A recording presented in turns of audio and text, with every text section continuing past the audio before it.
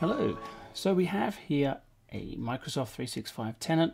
We've signed up as an E5 developer and we have an active subscription. So that's all done. We did that in one of the last videos. So go and check that out. But what you'll notice here is we have a subscription that expires, in this case, 26th of February next year. And it will do so every 3 months. It'll just automatically renew.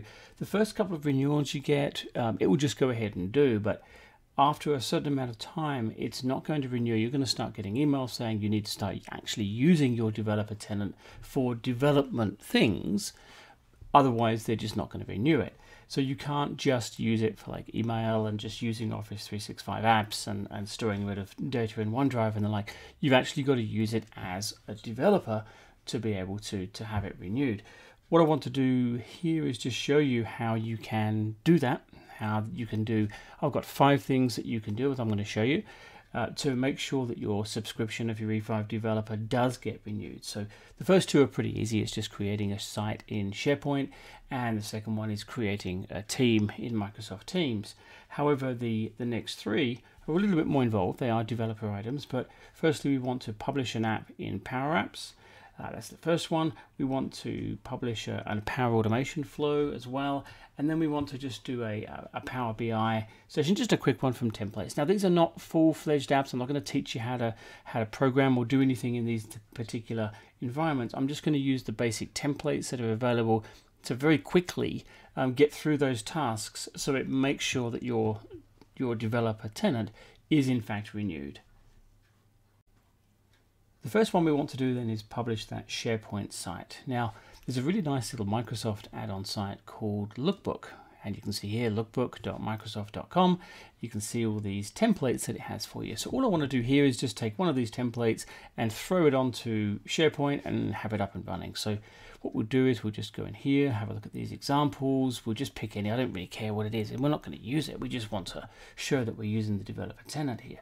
So we're just going to grab this first one and say, okay, yep, actually that does look pretty good. So we'll add it to your tenant. Now notice as well, I am logged in, as you can see, with my global admin account on the developer tenant, logged in here. So it shouldn't ask me for any other credentials as I go through. It should just work. So it's just a nice clean browser session to do that. So I'm going to say here, yep, this is the one we want. I want to add to your tenant, and that should, if you weren't logged in, it's going to prompt you for the login, but I'm going to get to this point and you can see it's asking for this permission requested to do this, and we'll just say yes, we can consent. This is on behalf of that template that we're going to be using, and accept that. And what it should do is apply that to the SharePoint sites. So once it's ready for us, it's going to ask us quick bit of information. I'm just going to use the standard email address here. Yes, we'll call it sales. We'll have it under sites. We'll call it global sale. These are all the defaults, so we'll just go along with those and hit provision, and it should go ahead and do that for us. Okay, and yep, we are good with those. And you can see there it says it would take about 15 minutes to do that provisioning, so we'll just let it do it and come back in a second when it's done. While we're waiting for that to go through, let's just go across to the team side and we'll make that team, which is really, really easy. We just go into Teams, which you'll get off of the normal admin center there, and hit Manage Teams. And you can see we've only got one set up, so we're going to create a new one. We just hit Add in here, and we'll call this one, I mean, let's, in the guise of that SharePoint site, let's have one for the sales team. So we'll call it Sales Team, and what did you say? For the sales team, believe it or not. Team owners, which will be myself, just the admin, is fine, and just apply that and let that create it. Now what we will do is we'll just chuck a couple of members in there as well, so at least it's got something. So we'll put in the standard test users that I have, just add those into.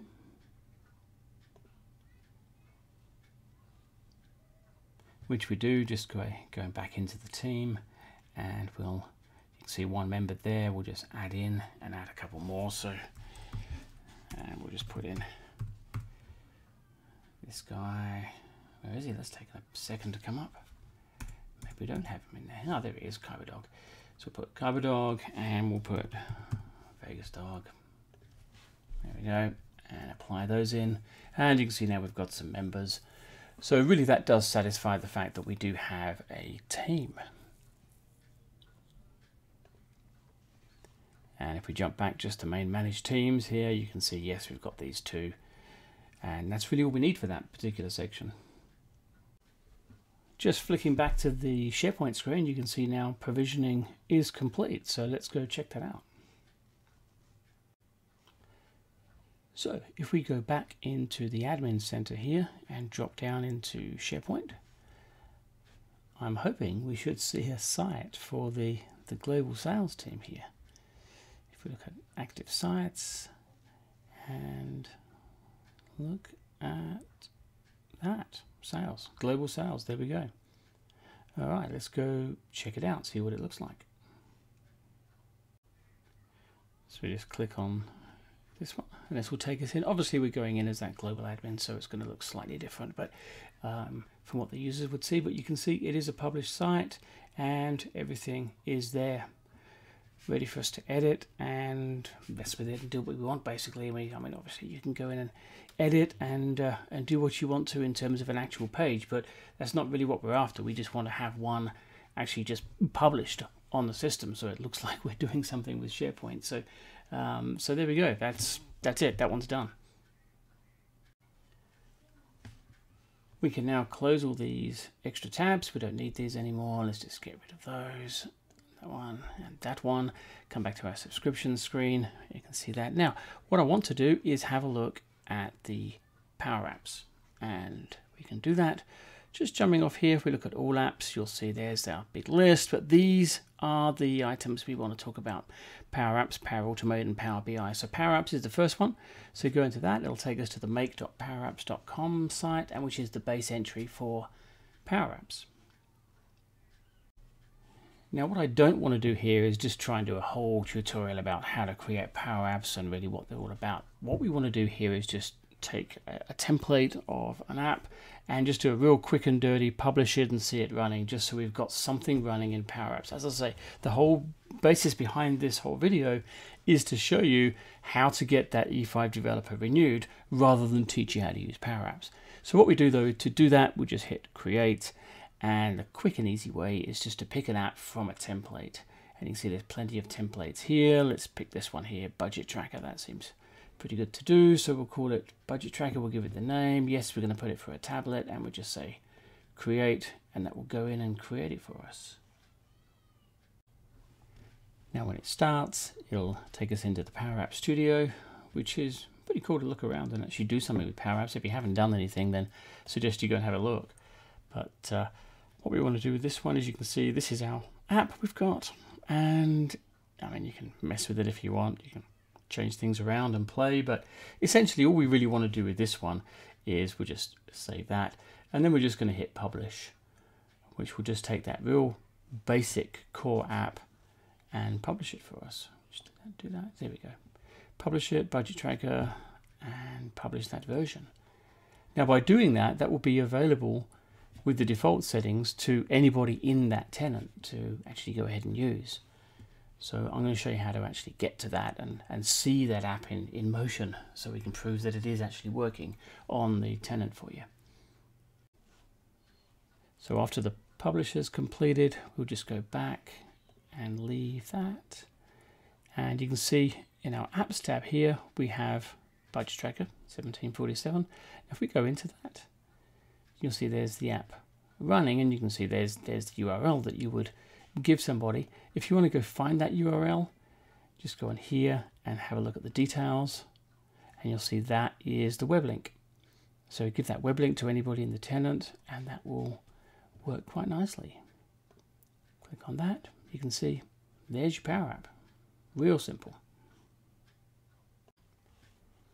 So the next one is that Power Automation flow. So we'll just come out of here, go back to that little app window again, and you can see there's our Power Automate. If you don't see it in this screen, then just do the All Apps and then scroll down. You'll find it through Power Automate there, and jump in there.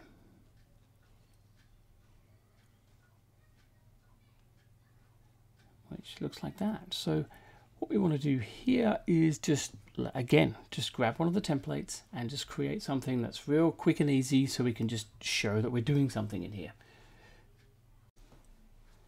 So the one I'm going to pick is a template which is pretty easy to work with.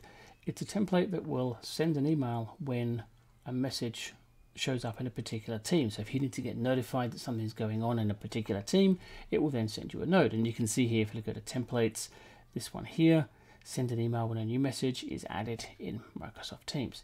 So we'll do that, and you can see that it's asking us to say who are we connecting as with the team and the Office 365 Outlook. So we'll just use our admin account for those two, but you could use any account that you wish to set this up, obviously. And we go through and create this automation flow. So we'll pick a team. Now, need help there. We'll pick the sales team. That's the one we created earlier on. And the channel ID is going to be general. And we'd say who we're going to send this to. So we're going to send it to, let's say, our little test user, mouse.com. Just pick it out of there. I could have done new message on Teams channel, and you can say the body will then become message from importance. That's all good. Don't really need any of these advanced options, but you could obviously set those up. So really quite simple. And let's say save, and that will go ahead and save that flow for us. There we are. Flow is ready to go. Recommend you test it. You can. I mean, you can just hit the test button here, and you can say manually. We can say add a message to the team to trigger it. There's no automatic flows in there, so we would have to go and test that manually. We can do that. Not something I really want to do in this video. We know it's going to work, but the point is that, as I say, this is not a tutorial around how to use Power Automate and these things. It's just about getting this subscription renewed. So with that in place, you can go back to home and back to where we started. But if we look at my flows, you'll see there's the flows that we have set up under this user account for this tenant, which is, like it says, send an email when a message appears. You might find in Power Automate, going through those templates, that there's some really cool stuff that really speaks to you and says, I really want to use this. So this could be a good beneficial thing to do. The world of Power Automate and Power Apps and that is quite vast. So yeah, go and look around, go and have a good play in there. It is pretty good stuff to check out. So the last one we'll do is we'll close that down there, go back to our little items here, and we will pick out Power BI.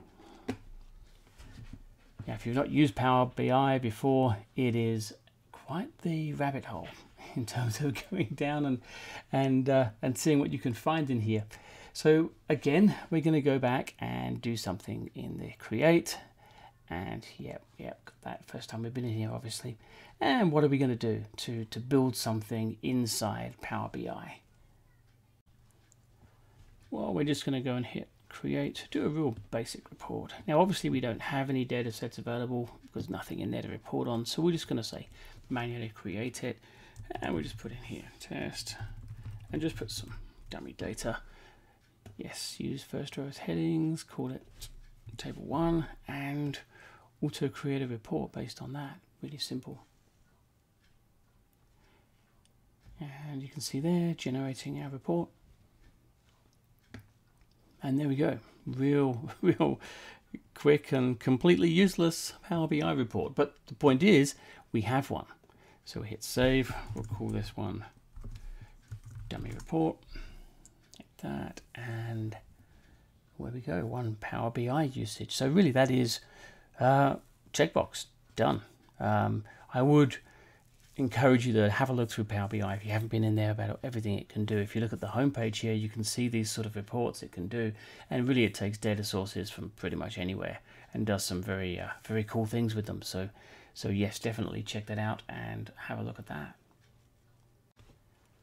But with that, we'll close that one down because we'll bring this one to a close. And about a month or so before the tenants expire is when you'll start getting the notes to say that it has been extended for you. Now, it is important to note that you can't just leave those things in there as static items. You're going to have to every month or so just go in, make a small change to it, tweak it, create a new one. You just have a bit of a look around. You can see that it's quite easy to do. So just create another Power BI report or another Power Automate workflow. You may even decide to start using them in the tenant. So then, of course, it ticks that box for you automatically. But the key thing is do those things. This will automatically renew, and you will have your 25 licenses of E5 available for you, completely live tenant with everything that E5 can offer, no restrictions at all, in forever basically, until you don't use the developer tenant anymore and they decide to expire it for you. But anyway, I hope that was useful. Please remember to subscribe to the channel. Thanks for doing that, and I will see you next time. Thank you.